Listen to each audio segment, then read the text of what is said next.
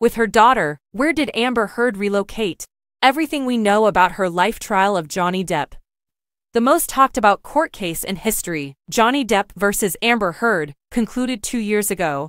After that, Heard decided to live a much quieter life away from the spotlight in Hollywood with her daughter. She hasn't been involved in any projects since playing Mira, Queen of Atlantis, in the well-liked DC movie Aquaman and The Lost Kingdom from 2023.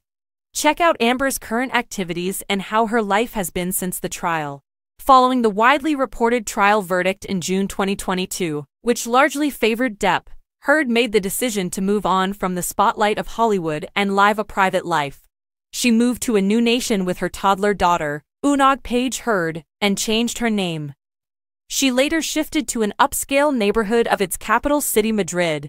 She goes by the name Martha Jane Cannery, the real name of the legendary West American gunslinger Calamity Jane.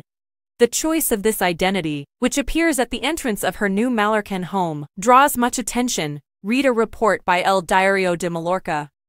As per People's source, she gets more privacy there and is focused on raising her daughter at the moment. She spends every day with her girl. They stroll around, visit parks, and enjoy family time. Amber is a great mom, the source said.